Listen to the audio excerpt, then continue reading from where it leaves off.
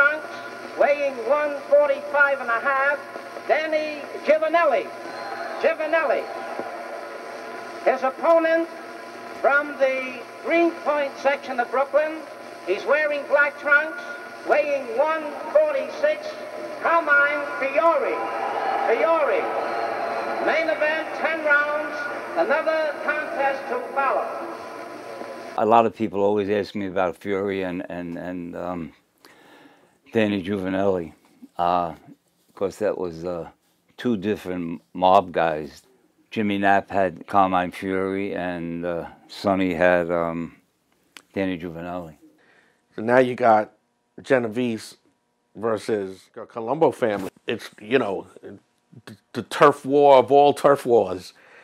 Giovanelli had just come off a big win against Vince Martinez, and Sonny and Jimmy Knapp were in Creashes. Tony Knapp told me that Sonny said, you know, I think we could make a good fight. And they discussed it back and forth, and they said, okay, we'll bring it to the Garden. They brought it to the Garden. Tell me about the Giovanelli-Fiore fight. Carmine Fiore fought Danny Giovanelli at Madison Square Garden main event. Right. Jimmy Knapp versus Sonny Franzese, Madison Square Garden tonight. The tickets were selling. They sold something like right. 14,000. And that's what it was. Then at the end of the fight, Jimmy Knapp wins decision.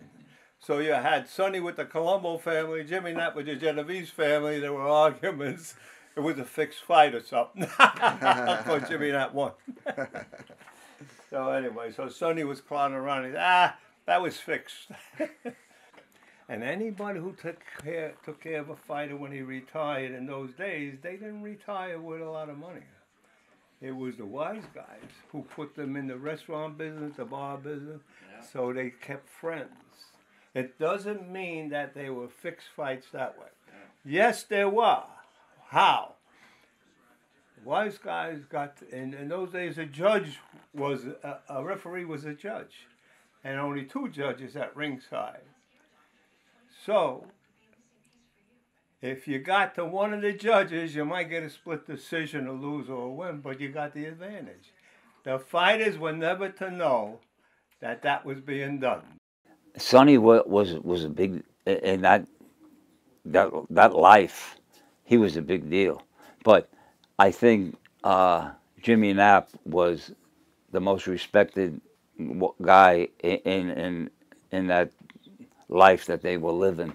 They cared about fighters. And that's just the way it was. In those days, you know, you had your benefactors.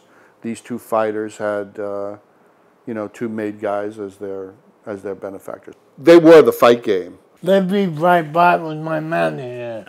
I can't tell him that.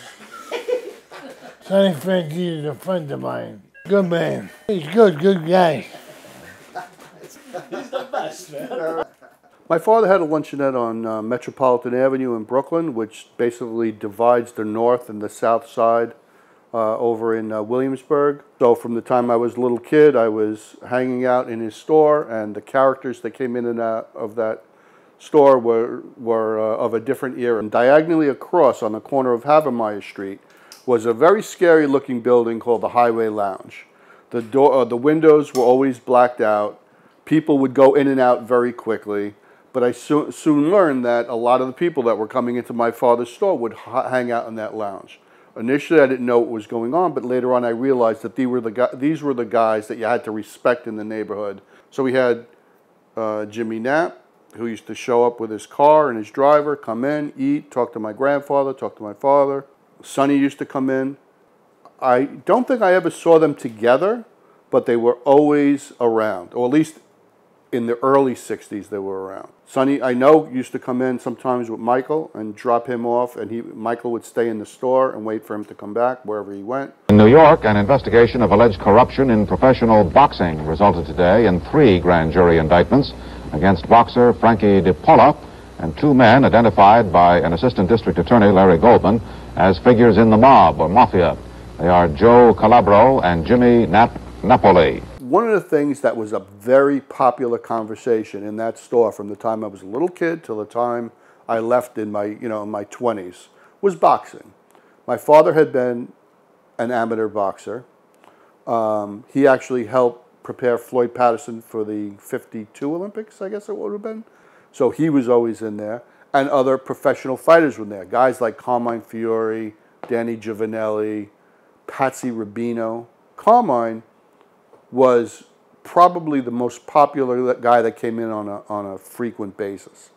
And every time he came in, people would be, you know, hey champ, how you doing? Asking for autographs. Now at the same time, another guy used to come in less frequently, but was always like the life of the party, so to speak. You know, Danny Giovanelli would come in. Everybody loved Danny. He'd be laughing and making jokes and this. It was literally like a family reunion every time he walked into, you know, my father's place. The great thing for me was that, and I was nobody, but I sparred with both of them. I sparred with Danny and with Mooney, with Fiore. I was so proud of that. I was training at a gym in Brooklyn, the Roebling gym. It was on Roebling Street in Williamsburg. I was training, and Cy Creasy came, and he wanted to set Carmine Fiore up at the gym, and he was a scary looking guy. I mean, he was a scary looking guy, but he was just a gentleman. And Creasy said we need somebody to move with him, and Mooney and Jimmy Trek, who owned the gym, said, yeah, use the kids. He'll move with you nice, and it was a great experience. It taught me how to be a man. Both guys, top 10 fighters. Carmine Fiore, well known for his left hook, aggressive fighter. Danny Giovanelli was more of a pretty boy. He didn't fight like a pretty boy, though.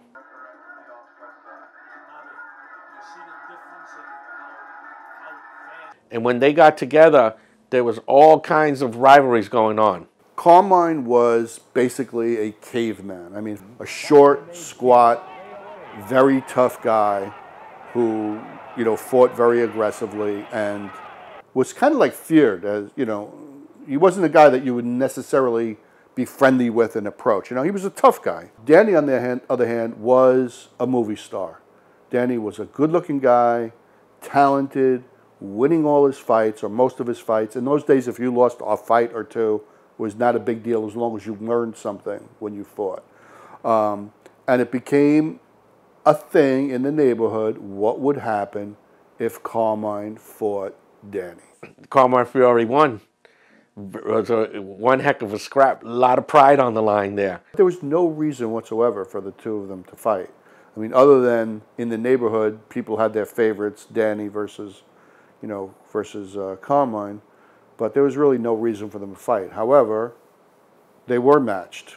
They were matched, and I think it was a big betting fight, which is one of the reasons. I believe the powers that be saw an opportunity to make money if they fought, even if there was no real reason for them to fight. Danny, resisted. He was headed to be like a champion. That was the level he was at. Danny was called to a meeting with Sonny, and from what I understand, they actually came to the point where Sonny told him he had to take the fight no matter what. Looking back on it, the perspective from my father, he really didn't need Fiore at that time. My father, being a good soldier, he did whatever they told him to do, and they made the fight, and he went along with it. But he should have fought him a little differently. Fight his fight, and he would have made it a little easy on himself. We're looking at Danny Giovanelli now. This boy comes from a family of fighters. You may remember his uncle, Patsy Giovanelli, was a main event fighter here in the Garden a while back. His brother, also named Patsy, fought for a while and was the boy that got Danny here started. My uncle was an advisor for my father. My father's uncle. He was a lightweight contender in the 40s. He was dead set against that fight because he felt he didn't need it. But he got overruled. But to his dying day, he said the fight should have never been made. I'm surprised that Carmine won. By unanimous decision, Carmine Fiore. You know, at this point, 60 some odd years later, I'm not going to opine, without having seen it or know any more than that, I'm not going to opine as to whether or not Danny had the handcuffs on. Could it have been fixed and he not even know it? Yes, the answer is yes. The money, the heavy money was on Danny, that I do know.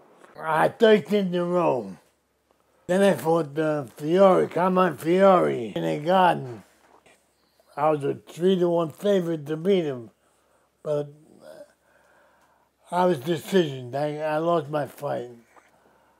I didn't fight my fight. I fought his fight. Whatever. But it's beside the point. I'm not copping no plea. He beat me. So in your estimation, this fight has always been legitimate?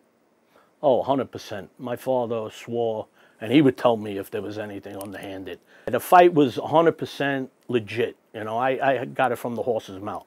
My father told me, he says, I was in there taking punches. I was trying hard. Sonny knew how hard my father worked to get to that point. So to blow it on a fixed fight, it's all speculation, it's bullshit.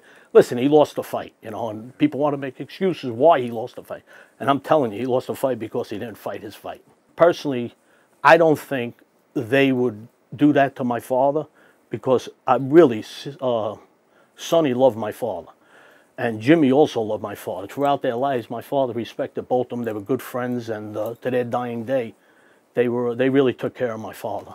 A lot of people don't realize Jimmy was also my father's manager. Later, about 1.5 years, 2 years later, after that fight, Jimmy bought my father's contract. Jimmy, that was a gentleman. There's the bell for round number 3. Danny Giovanelli in the white trunks, Carmine Fiore in the black trunks. It was really a good fight. Danny Giovanelli fought his ass off. I mean, and Carmine Fiore. It was just a great fight. But there was no hanky-panky. There was no bullshit. You know, none of that kind of crap. It was a legit fight, but there's a lot of pride at stake there. They shook hands, and they was friends. They became real good friends. They went to Ring 8. The fans wanted to see it because you had 2 major contenders coming out of Williamsburg, Brooklyn, with 2 mob guys that had interest in both fighters. Years later, I used to go to the neighborhood or functions with my father, and everybody in that neighborhood always brought up that fight. So that was a natural. That had to happen. And believe me, I know through the course of boxing, there's been a lot of fixed fights and things like that.